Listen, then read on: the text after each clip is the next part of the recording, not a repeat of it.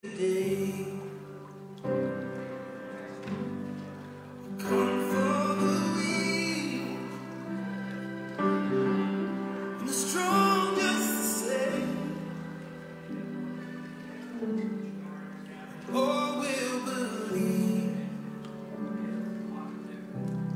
in the power of His name. Come, Jesus, come. We've been waiting so long for the day you return to heal every hurt and right every wrong. We need you right now. Come and turn this around. Deep down I know this world isn't home. Come, Jesus, come. Come, Jesus, come.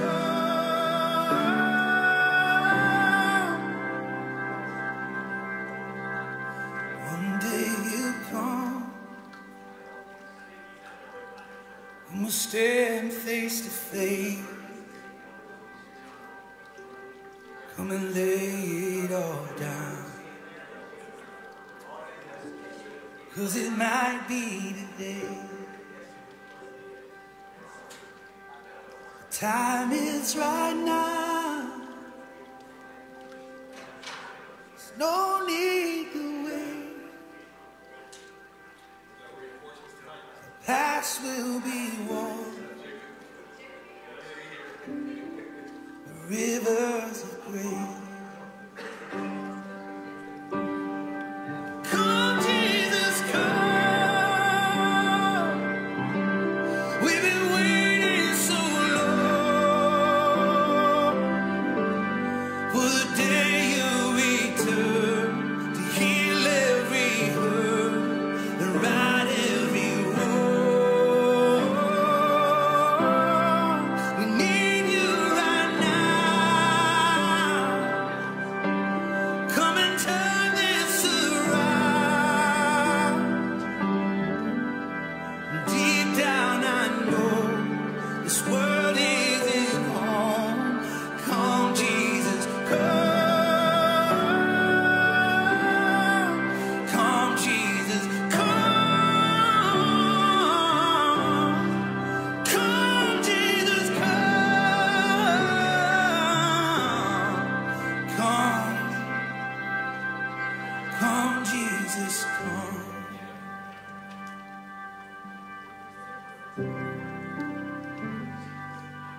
Good morning. Good evening. Yeah, see who's awake over there. Thank you guys for coming back out for the third night of our AY prophetic week. Just a reminder, we do have a challenge. First, wear something purple, bring someone with you, take a picture with 2 friends, attend at least 3 meetings, which tonight is the third night, and learn 1 scripture, which it should be light. We also want to remind you guys, for any kids, we have little pamphlets and books back there on the right-hand side or the left-hand side of the room if anyone want to keep the kids busy. And thank you guys again, and happy Sabbath. Yeah, I feel like, our church is very multicultural, isn't it, Marcus? Yes. And I feel like one of the things that culture has brought to our church is island time. Does anyone know what island time is? No? Nobody knows what island time is? I see some smiling. Some people know what island time is. It means that typically, things start at 6:30.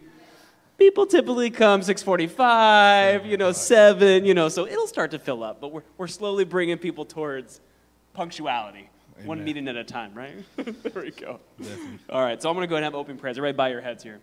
Dear Lord, thank you so much for this day. Thank you so much for the opportunity for us to come into your house of worship, to fellowship with others, and most importantly, to learn about you, Lord. Please give us an open mind, open hearts, and help us as we open your word to focus on the truth and the message. In your name we pray, Lord. Amen.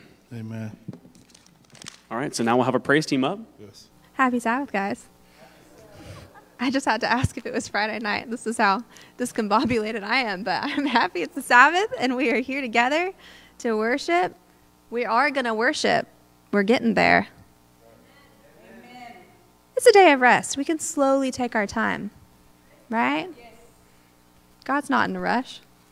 I wish he was in more of a rush sometimes to come get us, but that's what our sermon's about tonight, right?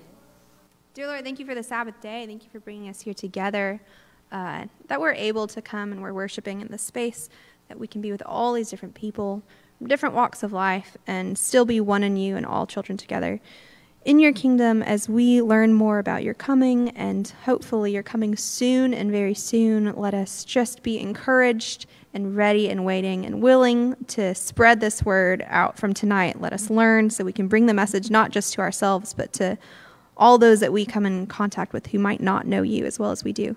So Lord, thank you for this time together and this worship we're going to have. And thank you so much for the Sabbath. Amen. Father God, we come together as we have prayed for many things tonight for our spiritual growth. We have prayed for our finances. We have prayed for our dreams and our plans. And we have prayed for, can't think of the other one. And I just ask that you be with each one of those areas in each one of our lives. Each one of us tonight has a prayer request that's unspoken. And I just ask that you be with each one of the families represented and the issues that are there and the hurts that are on our hearts and the happiness that is on our hearts too.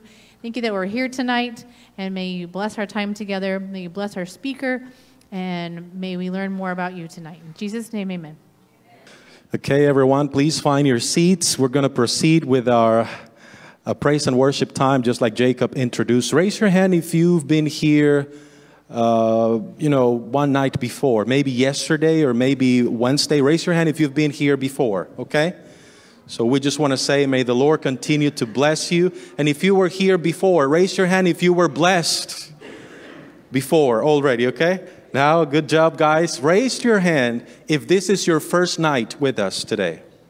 So we have some newcomers. May the Lord be with you. We're going to sing a song that I have encouraged people just to call this their prayer through the rest of this program. It is entitled, He Will Hold Me Fast.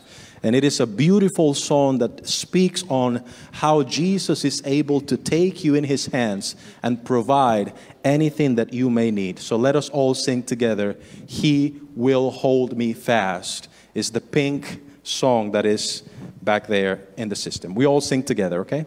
Now, yes. Let's all sing together. When I fear, my faith will fail.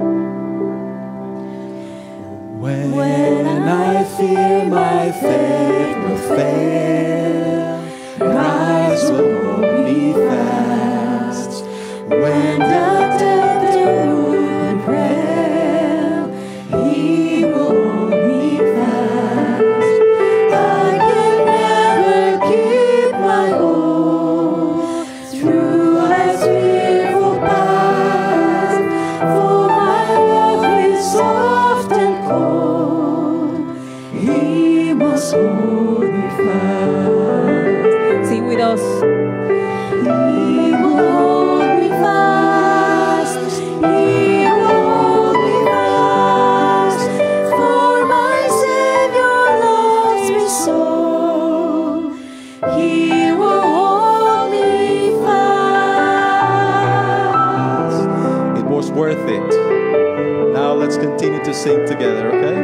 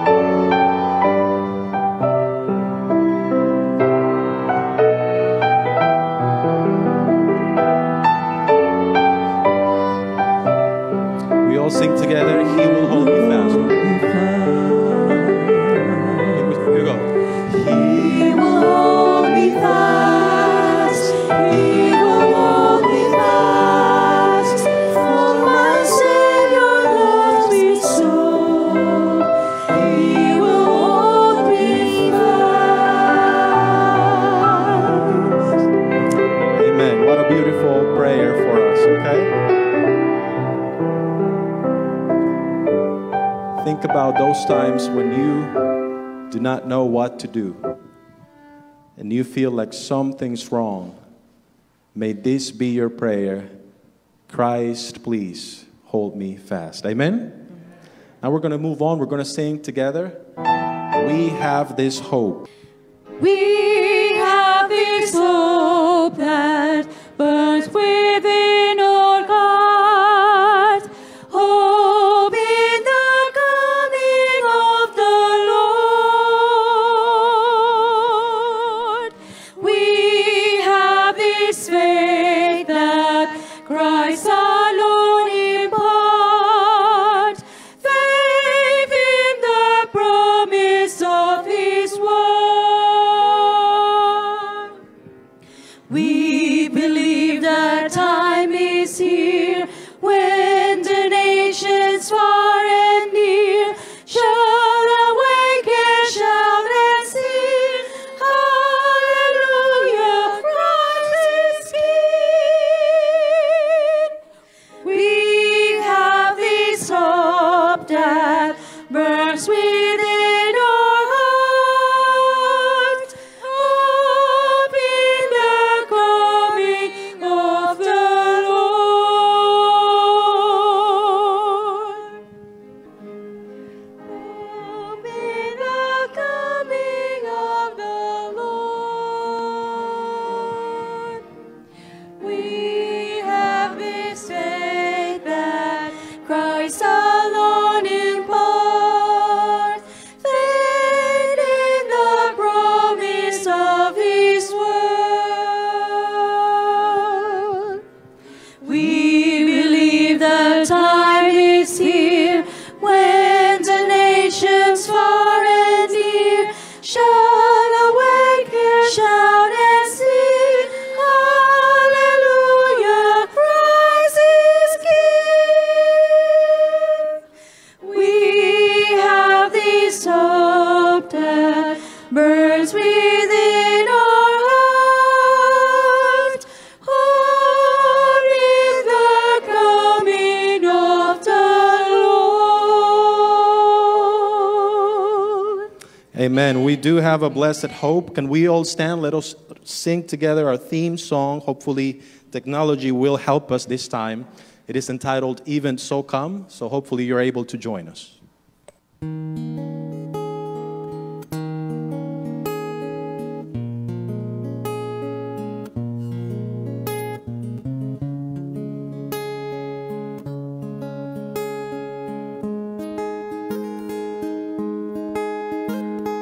All of creation, all of the earth, may straight the highway, your path for the Lord. Jesus is coming soon. Call back the sinner, wake up the saint, let every nation child of your faith. Jesus is coming soon. Like a bride waiting for her groom, we'll be at church ready for you. Every heart longing for our King. We sing, even so, Lord Jesus, come. Even so, come, Lord Jesus, come. There will be justice, all will be new. Your name forever, faithful and true. Jesus is coming. Jesus is coming soon. Like a bride waiting for her groom, we'll be at church ready for you. Every heart longing for our King. We sing, even so, come, Lord Jesus, come.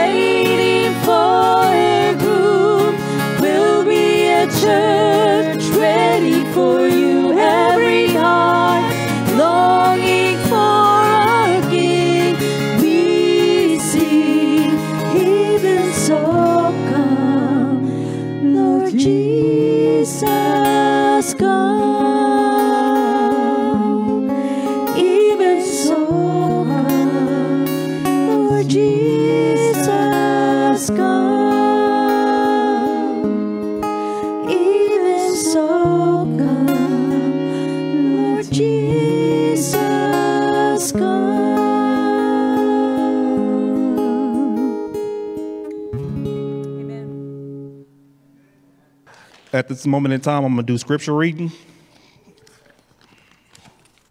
It's very long.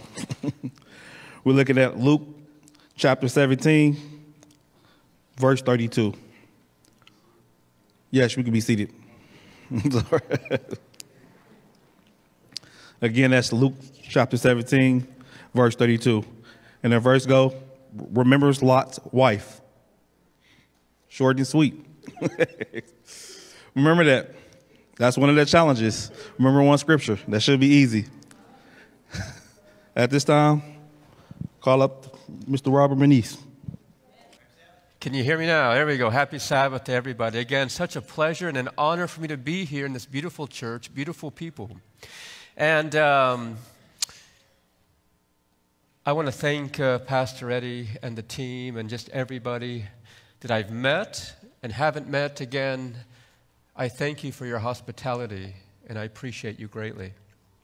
So, before we begin, if we can get the slides up and the clicker. And I'd like to pray one last time as they try to get that situated. Father God in heaven, Lord, we are here again tonight. Lord, we are now in sacred hours.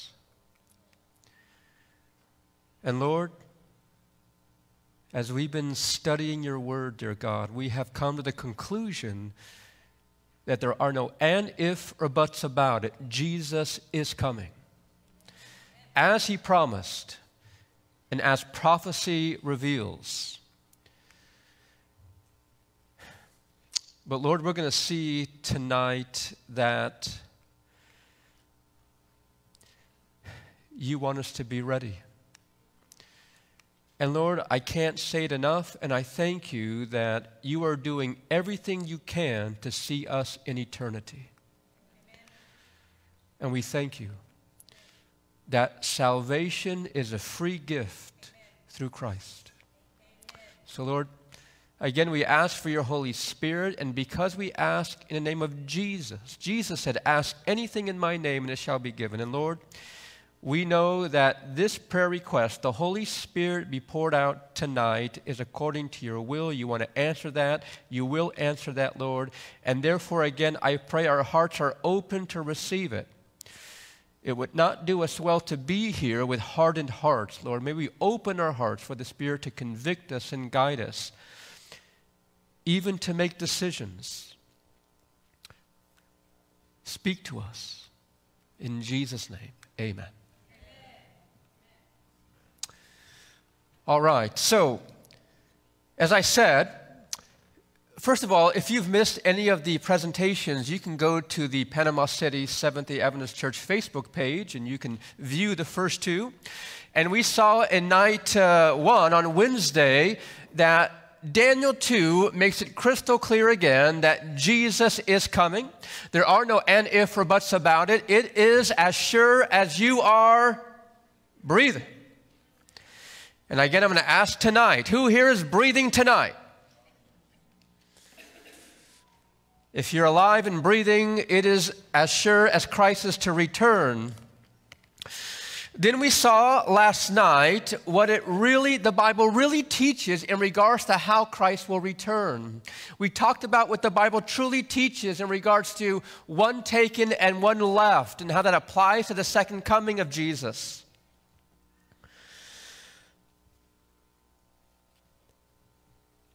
But the thing is, you can know intellectually that God is real and that this is God's word. You can know intellectually that Christ is going to return. You can know many things here, but the most important thing, yes, is to know, because knowing helps us prepare, but the heart is the name of the game. The battle is for the mind, the heart. God wants to see you in eternity, and the enemy wants to see you lost. Amen. And there is a battle out there, and Satan works through deception and lies, and God works through truth and love to guide and lead us into that. Wonderful. And tonight, we set the stage, nights 1 and 2. Tonight, we're going to look at a story that Jesus told us in Luke chapter 17 when he begins to parallel, as it was in the days of Noah, so shall it be at the coming of the Son of Man. Yes or no? Yes. But in Luke's account, he says, as it was in the days of Lot. Did he not? And as Marcus said, this is, if not the most easiest scripture reading to remember. Jesus says in just 3 words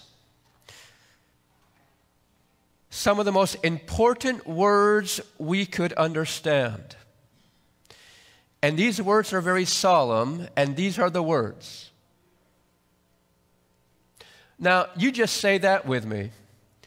Remember Lot's wife. Those 3 words are solemn words because you and I all know what happened to Lot's wife. What happened to Lot's wife? She turned into a pillar of salt. Yes or no? Now, is the word remember defined as to bring to mind or think of again, to keep in mind or for attention or consideration? And my question is, does Jesus only want us to remember that Lot's wife turned into a pillar of salt? I mean, is that all that matters? Is that what he wants to say? Just remember that she became a pillar of salt. Is that all he wants us to remember? Yes or no? He wants us to remember why. What's the word? Why? Why did she turn into a pillar of salt? This is an appeal by God for God's people to never forget what happened to her. May it never happen to us. Because in the last days, listen now, not only will the world be like the days of Noah and Lot, can you say amen? But also, the hearts of many will also be as it was in the days of Noah and Lot. Yes? And today, we are going to look at and study Lot's wife and the appeal God is making for us tonight. Are you ready? Are you ready? I hope so. So for our good, God wants us to remember this story because God loves us and wants us to be in eternity. What happened to Lot's wife was not God's will or desire. You should say amen. The will of God was not for Lot's wife to turn into a pillar of salt. He wanted to save her, as well as all of those in Sodom. Can you say amen? And we're going to see today, and when you study the Bible, always you should see that God's love is always magnified here. We're going to study tonight also that God did everything he can to save the people of Sodom. Just like he's doing everything he can to save everyone in the last days. Because God desires all to be saved, but not all will be saved because we have a choice to make. Amen. Are you with me? We're going to see it was her desire and condition of her heart, though God did all he could to save her, the people of Sodom and others. If you have your Bible, go to Genesis chapter 13. Let's begin to study as Jesus let us know, as also it was in the days of Lot. And then he says, remember Lot's wife. Let's see who can beat me to Genesis 13. Impossible, impossible. I gave you plenty of time. That's. Say amen if you're there. So let's get the context of the story. Lot comes with his uncle. Who's his uncle?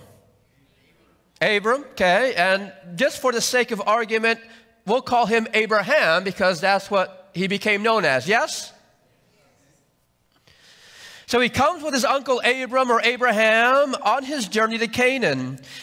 it comes to a point where both families are growing exponentially with animals and their families, and Lot and Abram or Abraham have to make a choice. And we are in Genesis chapter 13, and let's pick up the story here in verse 5. Let me know if you're there. Lot also, who went with Abram, had flocks and herds and tents. Now the land was not able to support them, that they might dwell together, for their possessions were so great that they could not dwell, what's the next word? Together. Verse 8. So Abram said to Lot, please, let there be no strife between you and me, and between my herdsmen and your herdsmen, for we are brethren. Is not the whole land before you? Please separate from me. If you take the what? The left, then I will go right. Or if you take the, I will go. Can you say amen for Abraham? As the eldest, Lot should have submitted to him as the uncle. But Abram shows his humility here and says, you know what?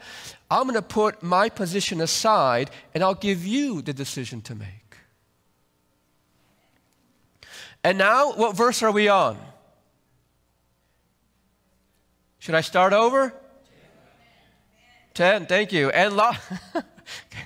And Lot, no, don't start over. And Lot lifted his eyes and saw all the plain of Jordan, that it was well watered everywhere before the Lord destroyed Sodom and Gomorrah. Like the garden of the Lord, like the land of Egypt as you go towards Zoar. Verse 11. Then Lot chose for himself all the plain of Jordan, and Lot journeyed east, and they separated from each other. Verse 12.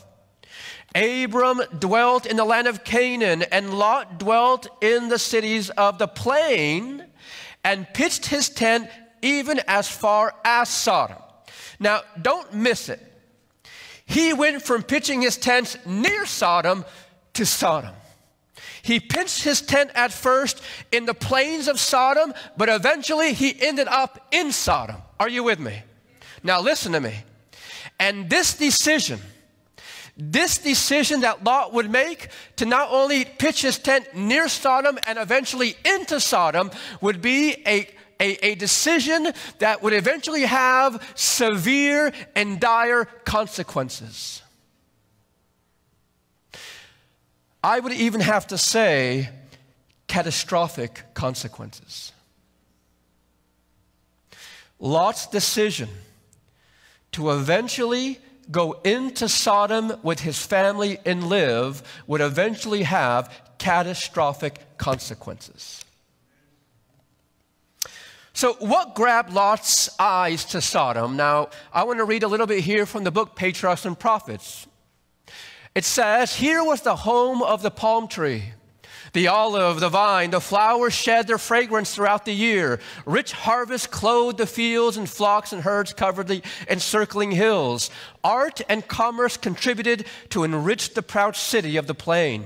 The treasures of the east adorned her places, and the caravans of the desert brought their stones of precious things to supply her marts of trade. With little thought or labor, every want of life could be supplied, and the whole year seemed as one round of festivities. This was the place to be. This was the place that everybody wanted to be at. The party never went down. It was rich. It was luxurious. It was a happening city, and it began to catch Lot's eye and his family's eyes, and eventually they were in there, and let's begin to see what began to happen. We're in chapter 18 now. Go to chapter 18. We are going to get to the part where Jesus appeals to us to remember, but we're setting the stage and studying what happened here. Are you in chapter 18? In chapter 18, Abram receives how many visitors? Speak to me, friends. 3. 2 were angels. 1 was God himself. Yes? Yes. And we're in chapter 18. And God reveals to Abraham that the sins of Sodom and Gomorrah have reached their limits. Their sins have reached to heaven. We're in verse 20. We're in verse 20. Say amen if you're there. And the Lord said, because the outcry against Sodom and Gomorrah is great, and because there is sin, their sin is very grave. I will go down now and see whether they have done altogether according to the outcry against it. That has come to me, and if not, I will know. Verse 22. Then the men turned away from there and went towards Sodom, but Abraham still stood before whom? The Lord. And Abraham came near and said, would you also destroy the righteous with the wicked? Suppose there were 50 righteous within the city. Would you also destroy the place and not spare it for the 50 righteous that were in it? 25. Far be it from you to do such a thing as this, to slay the righteous with the wicked, so that the righteous should be as the wicked. Far be it from you. Shall not the judge of all the earth do right? So the Lord said, if I find in Sodom 50 righteous within that city, then I will spare all the place for their sakes. Amen. Continues. Verse 27. Then Abraham answered and said, indeed now I am who but dust and ashes have taken upon myself to speak to the Lord. Verse 28. Suppose there were 5 less than 50. What's 5 less than 50?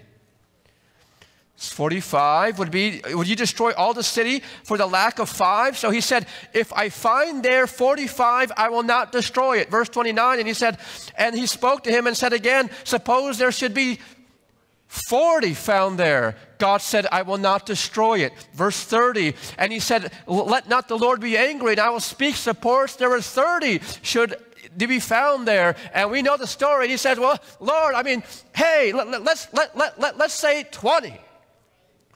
And God says, hey, if I find 20 righteous in that city, I will spare it. And Abraham says, Lord, have mercy, please. But let's say you find 10. And what does God say? If I find 10 righteous, I will not destroy the city. Now, why did Abraham stop at 10? We're going to answer that question in a minute. Why not go down lower? He stops at 10, and I believe there's a good reason for that. And God says, I will not destroy Sodom if it reaches 10. Can you say amen?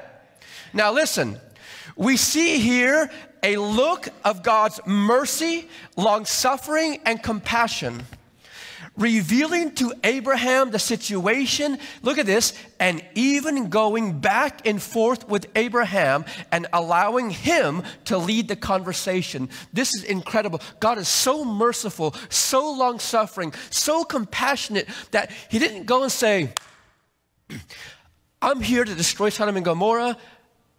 And Abraham, I don't want to hear anything you have to say, Abraham. I'm going to do what I'm going to do. No, but God in his mercy and compassion here, he conversates with Abraham here. He allows Abraham to lead the conversation even to the point that he gets down to 10.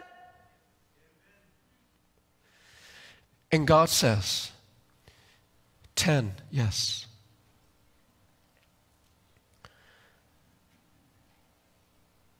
Why did Abraham stop at 10? We'll answer that in a minute. We're now in chapter 19.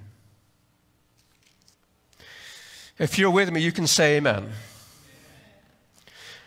We're in chapter 19.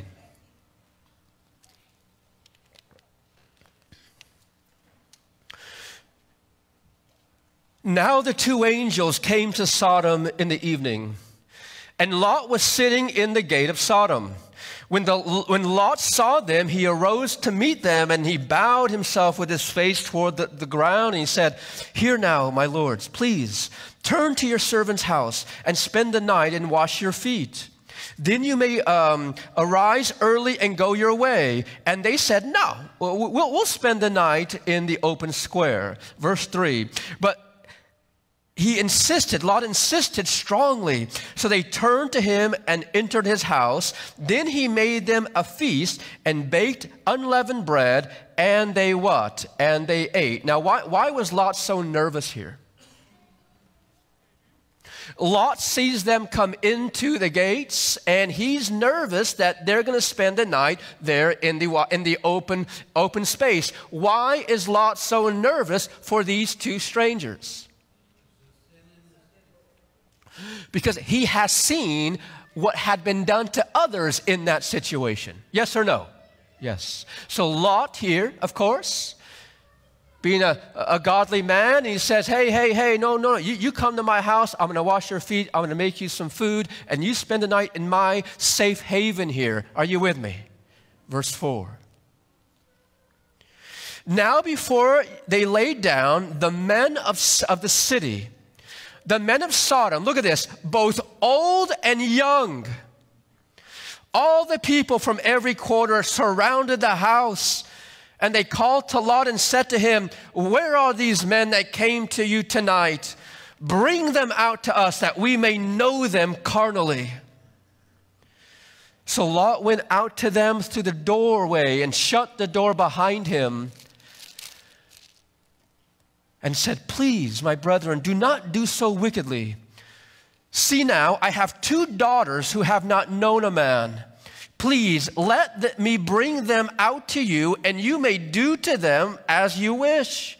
Only do nothing to these men, since this is the reason they have come under the shadow of my roof. And these men of Sodom, young and old, come knocking on the door and says, we want to force ourselves sexually on these men, bring them out, and look at this.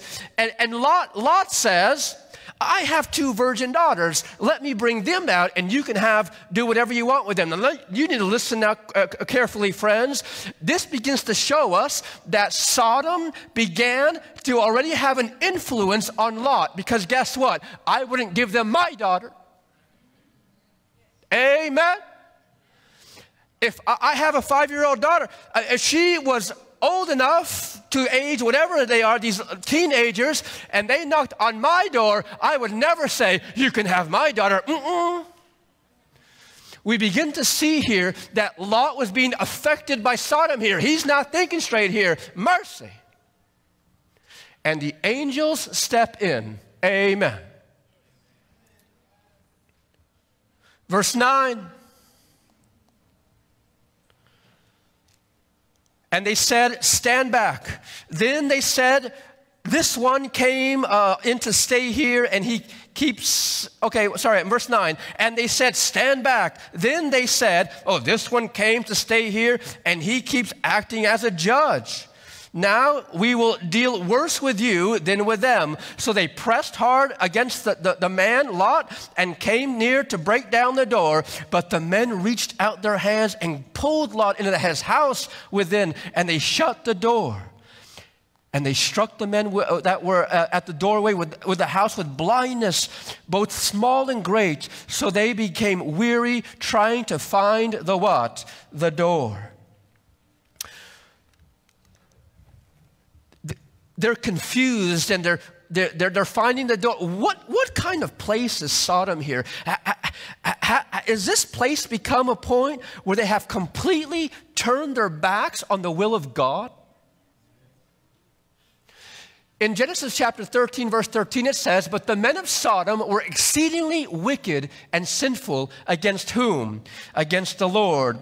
Perversions and pleasure seeking. In other words, this is a society that had sexual freedom. In other words, they practice all sorts of sexual freedom and sleep here and sleep whomever you want to sleep with, and everything is okay. Almost begins to sound like today. That rhyme, by the way. And then replacing the natural for the unnatural,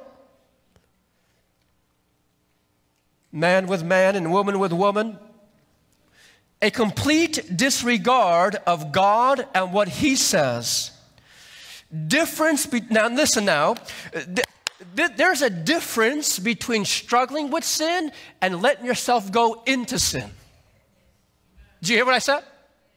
There's a difference between struggling with sin and you fall and you get up and you say, Lord, forgive me, and you continue on that journey, and God is helping us, and we're stumbling and we're walking. There's a difference between struggling with sin and letting yourself go all the way into sin and not caring anymore. Can you say amen?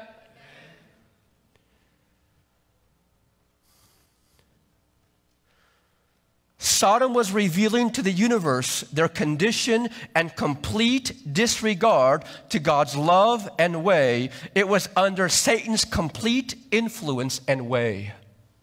And did you know that in the last days, this world will be in the same condition? We don't care what God says, and we don't care what His Word says. We don't care about God's law. We want to do our thing. We want to be who we want to be, do what we want to do. We will even choose what kind of people we are. It doesn't matter. We're in control. This is today's society. Yes?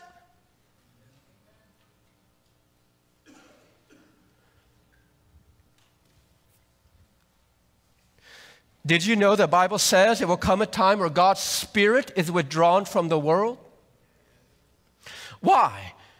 Because as people reject it and reject it and reject it, in other words, the hearts of people will come to a point where God's Spirit can no longer do the work it's here to do. Yes or no? Yes. On page 157 of Patriarchs and Prophets, we're told in Sodom, there was mirth and revelry, feasting and drunkenness. The vilest and most brutal passions were unrestrained. The people openly defied God and His law and delighted in the deeds of violence. Here we are, verse 12. Here we go. Say amen if you're there. Then the men said to Lot, have you anyone else here? Son-in-law, your sons, your daughters, and whomever you have in the city, take them out of this place. For we will destroy this place, because the outcry against them has grown great before the face of the Lord, and the Lord has sent us to destroy it. Verse 14, so Lot went out and spoke to his sons-in-law, which had married his daughters, and said, get up, get out of this place, for the Lord will destroy this city. But the sons-in-law, he seemed to be joking. Now think, I asked the question, why do you think that Lot stopped at 10? Not Lot, but Abraham stopped at 10. I believe that Abraham had his family in mind. And he said, my family that is in Sodom will be enough. Because listen, count. We have Lot. How many is that? Good. We have his wife, 2. He had 2 daughters at home. That gives us what? Now, the Bible says that he had sons-in-law and daughters outside of the home. That is plural. Amen. So at least, he had at least 2 sons-in-laws, right? So we're at 4, 5, 6. And then 2 daughters at least outside the house. That's 7 and 8. But could it be that he could have had 3 daughters outside the house, and therefore he would have 10 family members in the city? Yes or no? Yes. Lot stopped at 10 because he said, I think my family, but guess what? Abram was wrong. Because Sodom and Gomorrah had began to infiltrate its ways into the heart of Lot and his family. Are you understanding? And the time came.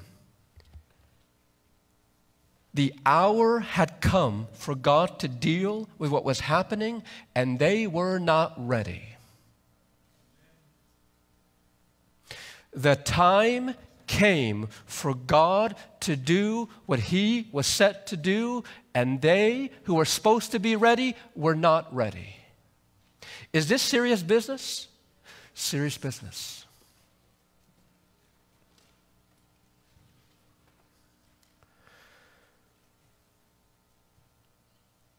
Now look at this. we need to understand this, that God had tried to reach Sodom and reveal himself through Abraham earlier in history. When Abraham rescued them from captivity, go to Genesis chapter 14 quickly. Don't lose chapter 19, but go to chapter 14. I want to show you here from the Bible that God had earlier in history tried to appeal to the people of Sodom and the king of Sodom to surrender their lives to the God of the universe. We're in chapter 14. Take a look. Say amen if you're there. Look at verse 11. It says in verse 11 of chapter 14, then they took all the goods of who? Sodom and Gomorrah and all their provisions and went their way. They also took Lot, Abram's brother's son, and who dwelt in Sodom, and his goods, and departed. This is when Sodom and Gomorrah and others were ransacked and conquered, and they were taken captive, and Abraham heard about it. And this was years before we come to chapter 19. And now look at verse 16. It says, so he brought back, this is when Abraham went and he brought it all back. So he brought back all the goods and also brought back his brother Lot and his goods, as well as the women and the people. And the king of Sodom went out to meet him, Abram, at the valley of Sheva. That's the King's Valley. After his return from the defeat of Kedorlaomer and the kings who were with him. And look at this. Look at verse 18.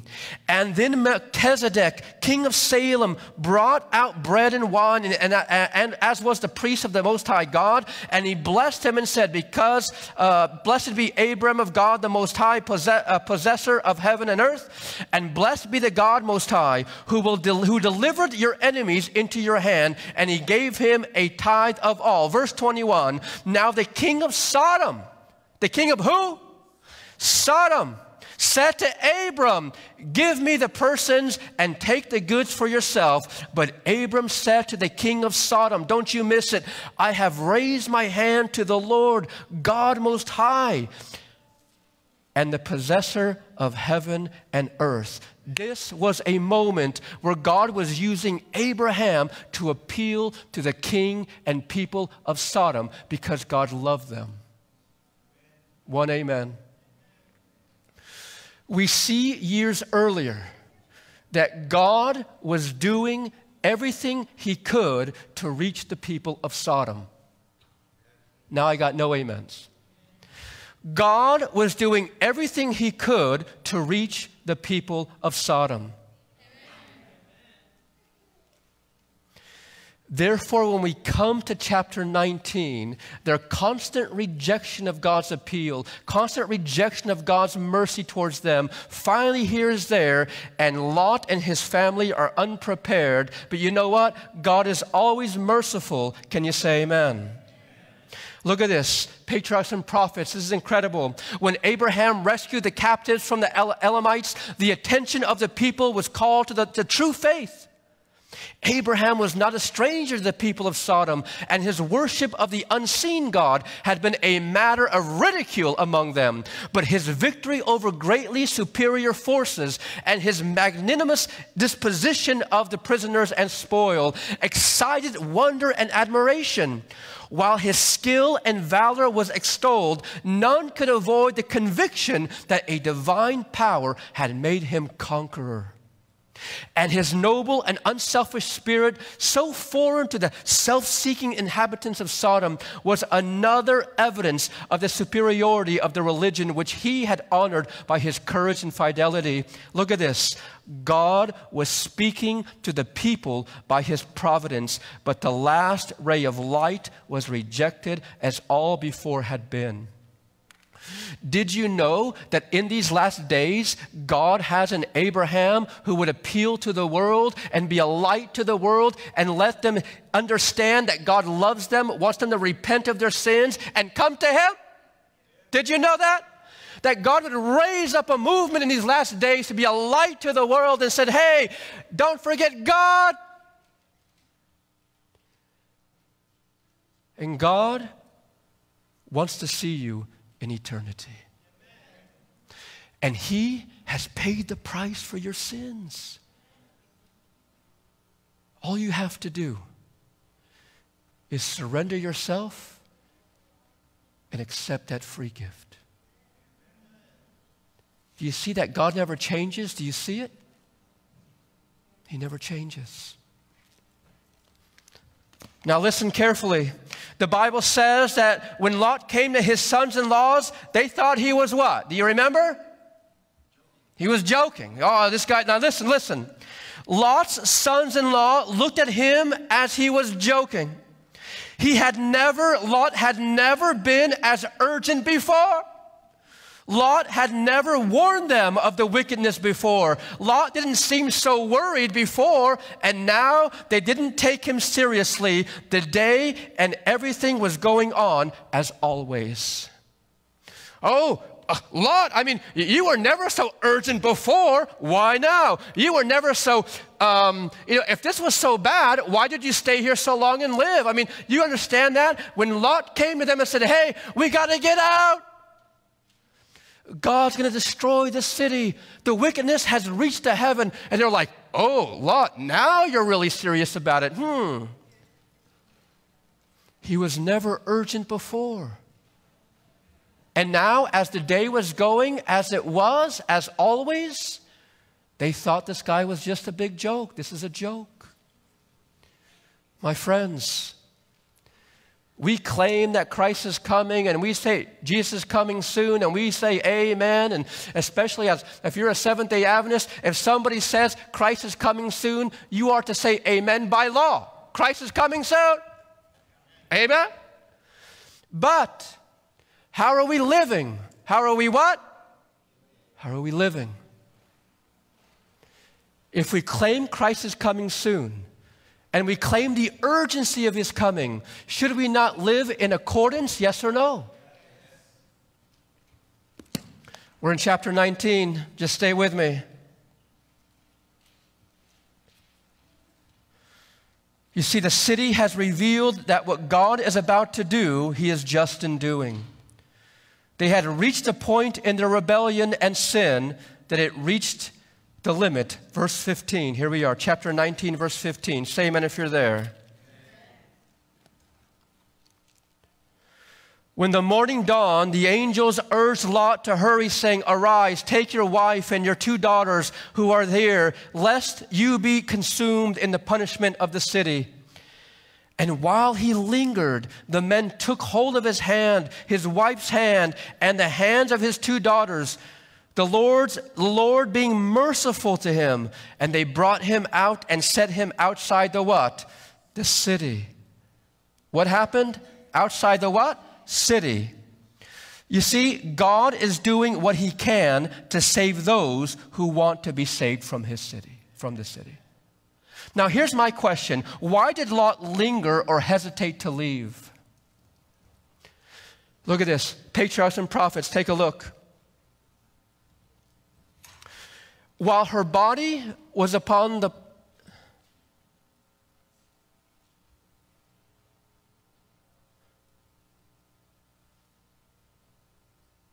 Let me make sure I'm here. Okay. Here we go. It says, some of his children clung to Sodom, and his wife refused to depart without them.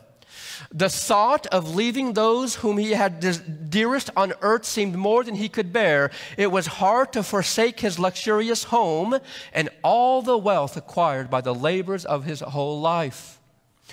To go forth a destitute wanderer, stupefied with sorrow, he lingered, loath, and departed. He says, I can't leave my stuff behind. I spent years accumulating all this stuff. You know how long it took me to pay off this car? You know how long it took me to pay off this house? I can't leave now, and my kids.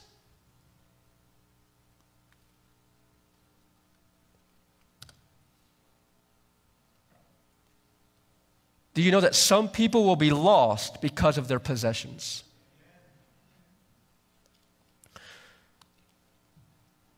Because we have a hard time detaching from the things that we spent our entire lives trying to get. But don't you dare miss my words, friends. Why do we work so hard to obtain things, but when it comes to our spiritual health and our eternity, we like to play Russian roulette? And we don't spend the time with Jesus and time with God in our devotions and are intentional in our walk with God. It doesn't happen overnight. Can you say amen? You need time. You need to be intentional. And Satan does all he can to interrupt that. And you work and degrees. And let me tell you something, friends. Some people will be lost with 5 degrees in their hands.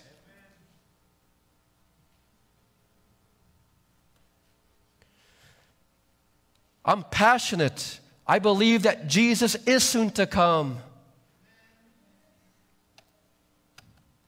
Possessions, family, and pride all needs to be surrendered to God. Even Jesus said we have to love Him above mother, father, and children. Amen. Because guess what? If God is not first in my life, I can't be the husband my wife deserves. If God is not first in my life, I can't be the father my children deserve. Can you say amen? We're almost done. We're in verse 17. We're almost to the point where Jesus said, remember Lot's wife. Here we go. We're in verse 17. Are you there? So it came to pass, when they had brought them outside, that he said, escape for your life, and do not look behind, nor stay anywhere in the plain. Escape to the mountains, lest you be what? Destroyed. Then Lot said to them, please, no, my lords, indeed now your servants has found favor in your sight, and you have increased your mercy, which you have shown by me, by saving me and by my life. But I cannot escape to the mountains, lest some evil overtake me and I die. Verse 20, see now, this city is near enough to flee to, and it is a little one. Please let me escape there. Is it not a little one, and my soul shall live? And he said to him, see, I have favored you concerning this thing also, in that I will not overthrow this city for which you have spoken. Verse 22, hurry, escape there, for I cannot do anything until you arrive there. Therefore, the name of that city was called Zoar. The sun had risen upon the earth when Lot entered Zoar. Now, I want to stop there. I want you to think. And I don't want us to go to Google and look at pictures that people draw. The Bible says, number one, would the fires fall on Sodom before they reached Zoar? Yes or no? Say no. No, because the Bible says, he said, I will not bring down the fire until you make it to Zoar. Can you say amen? Okay. Then the Bible says, in verse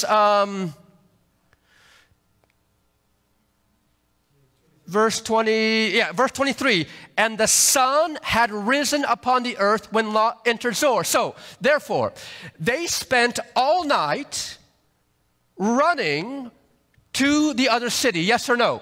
Because the sun, now think, please think.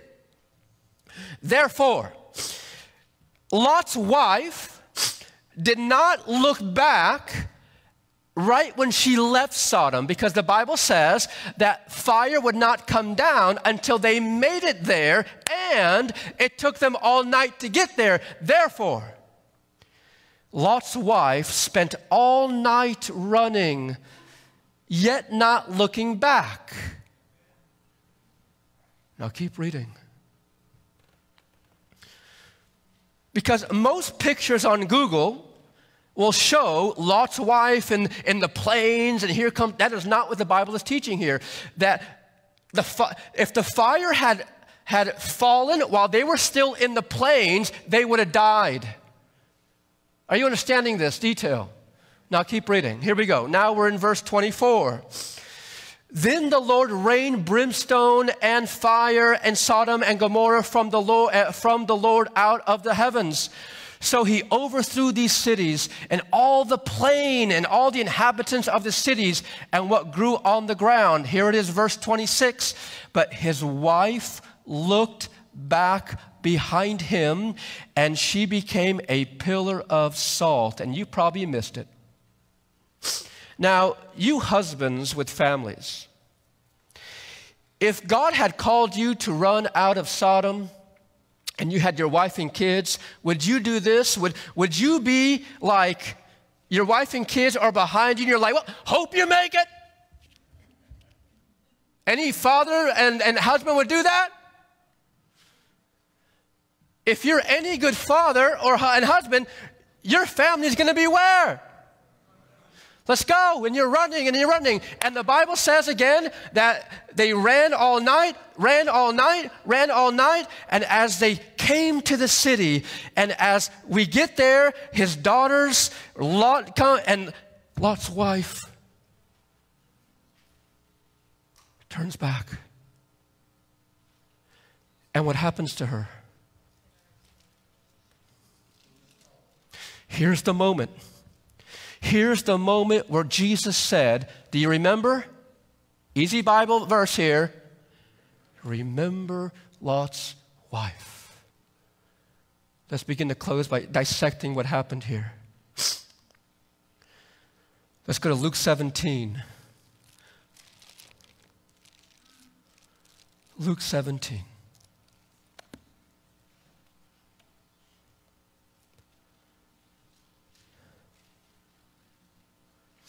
Are you in Luke 17? Verse 28. We're about done.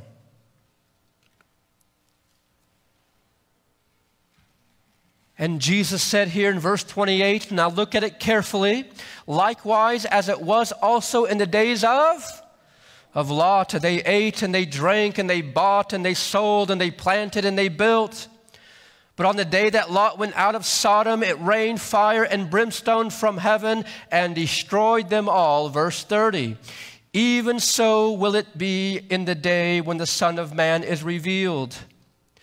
In that day, he who is in the housetop and his goods are in the house, let him not come down to take them away. And likewise, look at this, and likewise, the one who was in the field, let him not turn back. Remember Lot's wife. What is Jesus saying?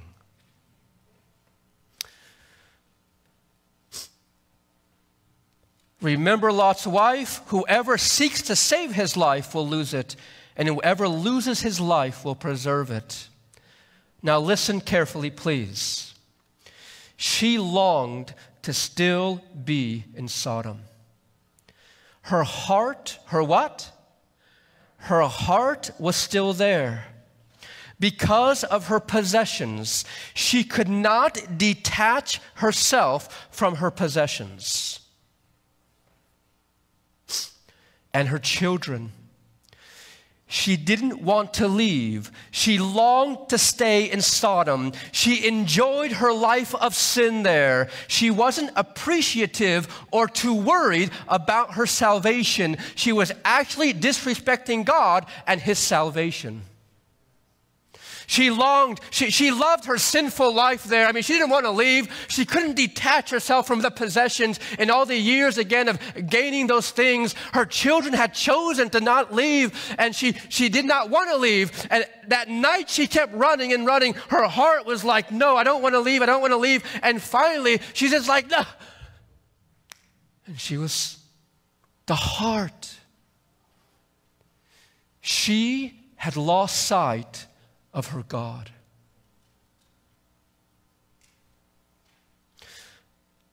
As I begin to close, as I said, I'm going to read something here from Patriarchs and Prophets. It is challenging. But sometimes we have to be challenged. Can you say amen? While her body was upon the plain, her what? Her heart clung to Sodom, and she perished with it.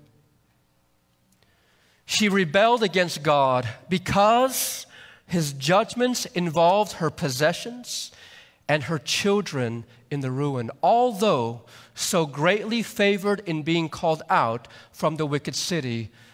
She did not appreciate God's effort to save her. But don't miss it. Was not God also trying to save the others? Yes or no? Yes. Continues. She felt that she was severely dealt with because the wealth that it had taken years to accumulate must be left to destruction. My friends, I pray, please, I plead with you, do not get to a point in your life where you cannot detach yourself from things, please. We're going to study tomorrow morning. When? Tomorrow morning.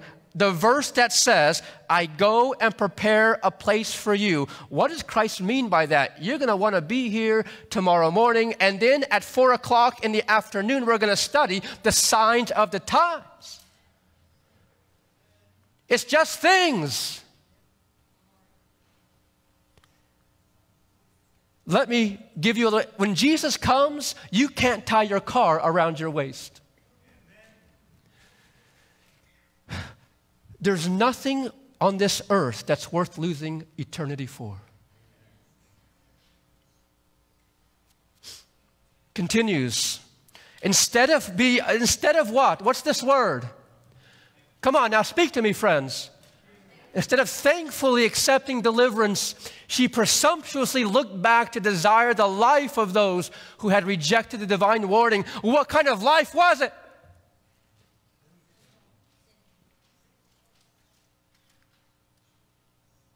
Her sin showed her to be unworthy of life, for the preservation of which she felt so little gratitude. Now, here we go. This is hard for me here, but I have to surrender to God in everything in my life. Now, listen. We should beware of treating lightly God's gracious provision for our salvation. Don't you miss it. God did everything He gave His life for you to be saved.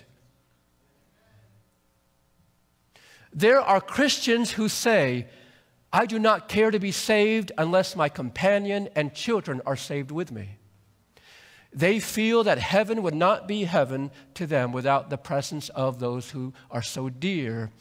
But have those who cherish this feeling a right conception of their own relation to God in view of His great goodness and mercy toward them? To say, God help us, to say, you know what, Lord? I don't want to be saved if the others are not. What you're doing is you are downplaying the salvation that God has given you personally, because we are saved by our personal choices. Can you say amen? Lot and his wife's children chose to remain there. They chose to turn their back on God's mercy. But here's the thing.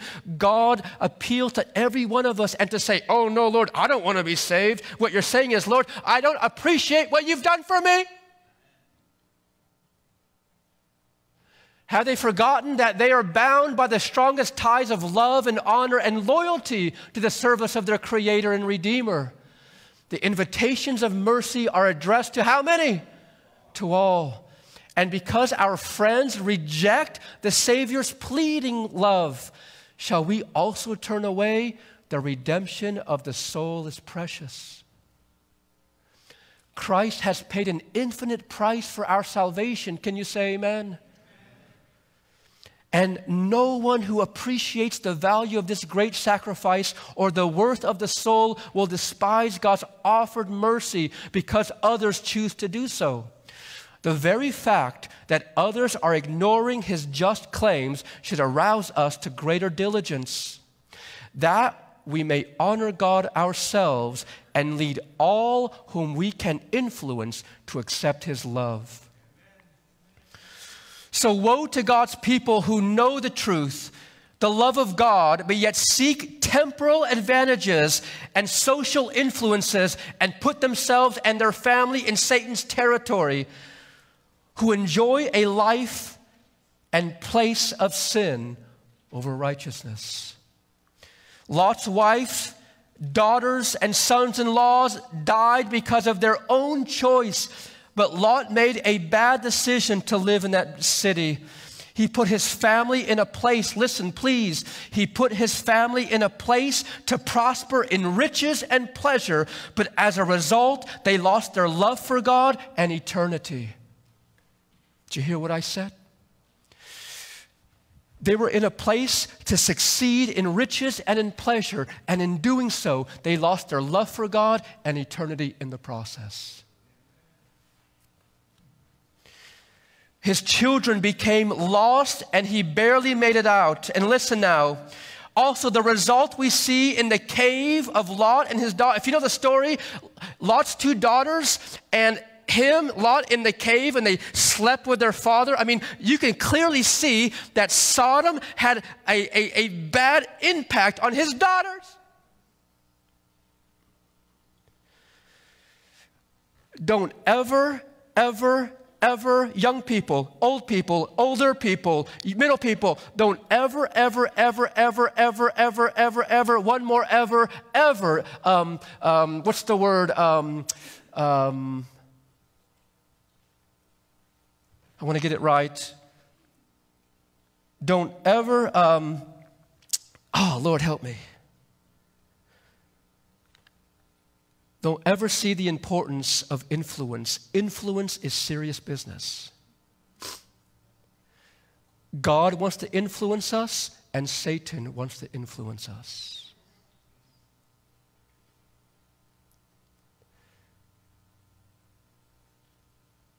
Don't ever underestimate the importance of influence. So here, my last few slides. God is still doing all He can to save those who truly want to be saved. Can you say amen? This world, the times we are living in, is a spitting image of Noah and Lot's day. In 2 Timothy, the Bible says, "But know this, that in the last days perilous times will come. For men will be lovers of themselves, lovers of money, boasters, proud, blasphemers, disobedient to parents, unthankful, unholy, unloving, unforgiving, slanderers, without self-control, brutal, despisers of good, traitors, headstrong, haughty, lovers of pleasure rather than lovers of God, having a form of godliness but denying its power." This was Sodom and Gomorrah, and this is our day today. No regard for life. Sin, no matter how abase, is okay. Do whatever you want. Think whatever you want. Choose who you want to be. Whatever you want to do is okay. Sleep around. Do whatever. Do this. It doesn't matter. Truth doesn't matter. We live in a world today, friends, it's a joke. But God is calling His people to stand for Him. To say, God, no. As for me and my house, we will honor God. Because we love God. And why do we love God? Because He first loved me. And He has given the ultimate price to save me, His own life.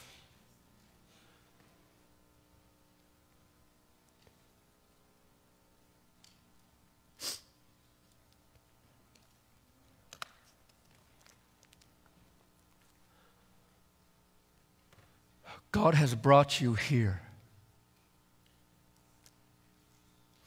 because He loves you. And way too many of us are like Lot's wife.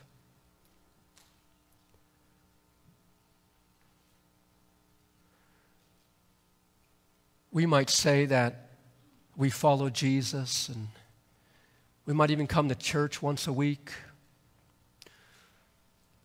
But really, we haven't surrendered everything. We still like that life of sin.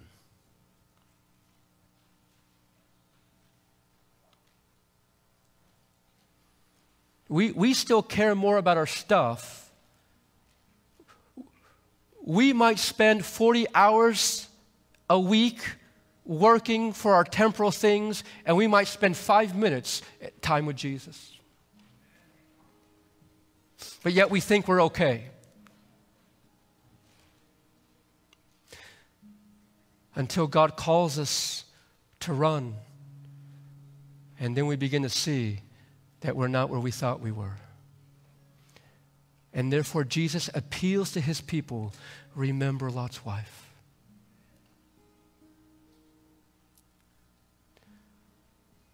I want to give some appeals here because the time is now. First off, did this message make sense today?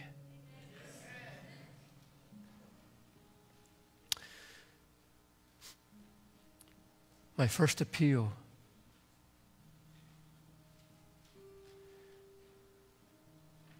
are to those who want to say,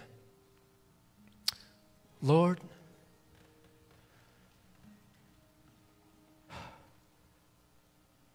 may I examine my life to see really where my priorities are.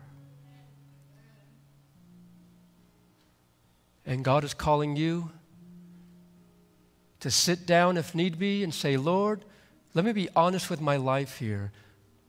Am I like Lot's wife?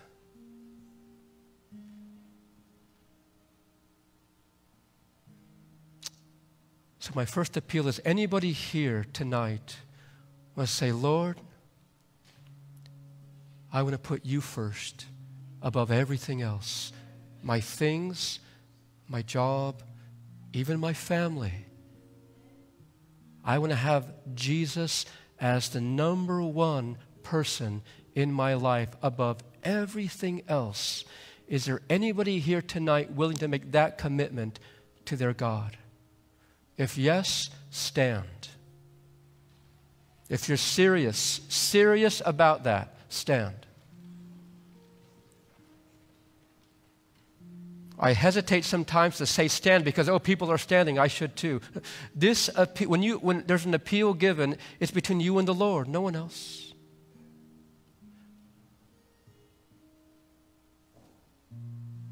God honors your decision. And you have told God today, I want to put him first. Here's my second appeal, and it's even more specific appeal. I know there are either a person or people here in God's house tonight that know that they need to give their life to Jesus through baptism. And God has been tugging on your heart to do so, but you have resisted it. And tonight, God is giving you a chance here to say, yes, Lord, I need to be baptized. I need to go down into the waters and say, Lord, I want to publicly confess that I have died to the old and now I have chosen Jesus.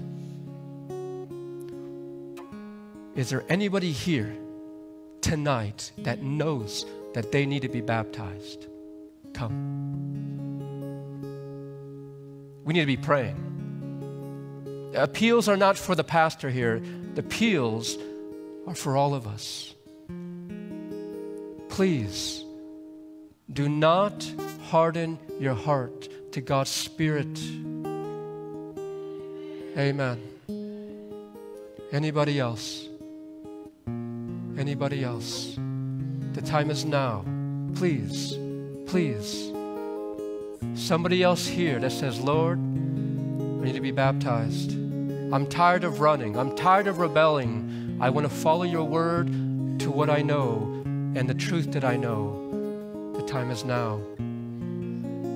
Come forward if that's you.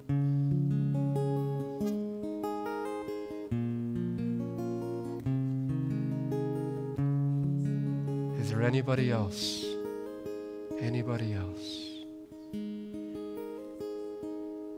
Please.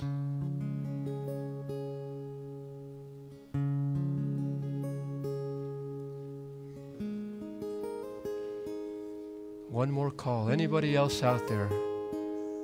Anybody else out there knowing God is calling them to join their sister up here in baptism? The greatest decision you will ever make.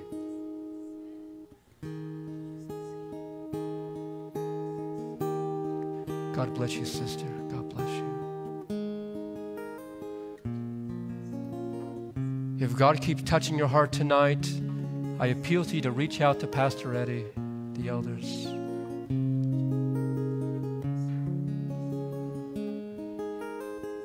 That tank has been filled because we know that God's people will make decisions. Father God, thank you so much for being with us. And Lord, I thank you for your people. I thank you for my sister here who said, Lord, I'm tired of running. I'm tired of rebelling. I want to be baptized. I want to die to the old. I want to surrender my life to Jesus, my Savior. Thank you, Lord. And Lord, I pray that if there's anybody else here and they're just knowing that God's Spirit is calling them, but they're just hesitant to come, please, Lord, give them courage to say, no, Lord, please, I want to heed your Spirit's calling. There's still time. I thank you for this church. May we remember Lot's wife. I thank you, Lord. In Jesus' name, amen.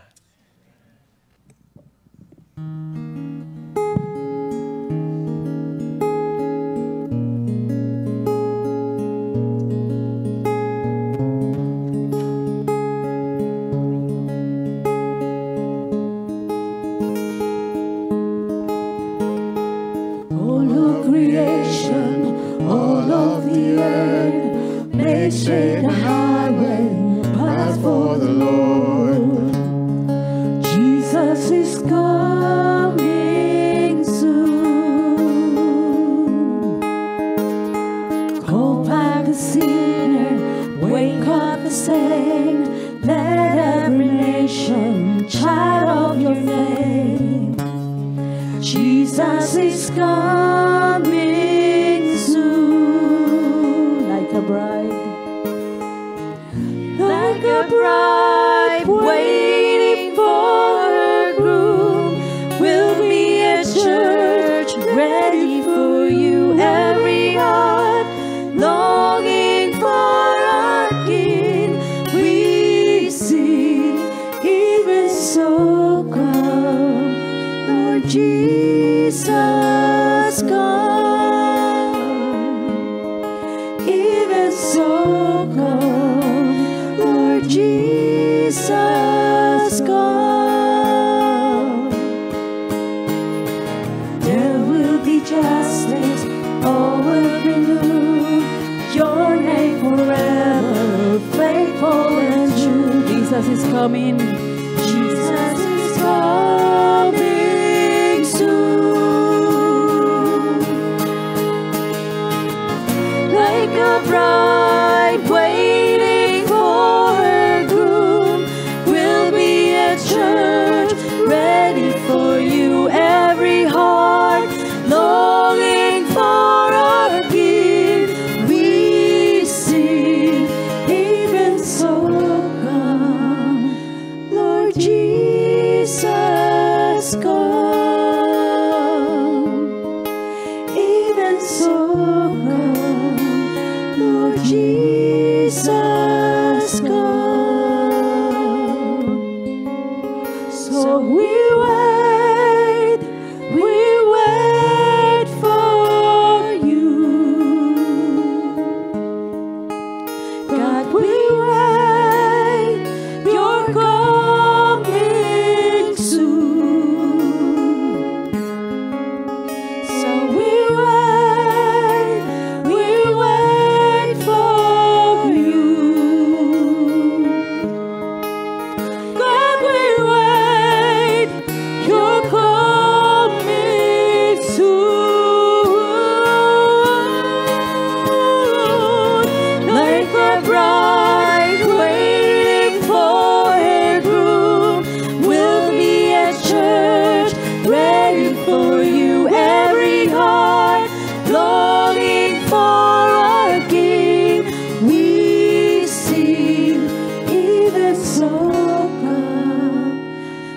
Jesus, come.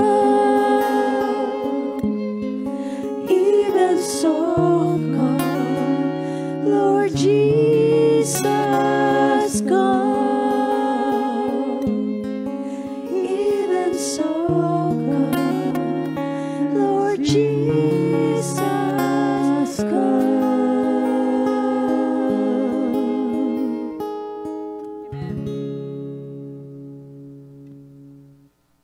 Dear Lord, thank you so much for this day. Thank you for this opportunity to come together. Thank you for this message, Lord. Please help us to take into our hearts how important influence is. Help us to choose your influence and not the world's influence, Lord. Thank you once again for this time together. Thank you for the Sabbath. And thank you for us being out of time to fellowship after this, Lord. In your name we pray. Amen.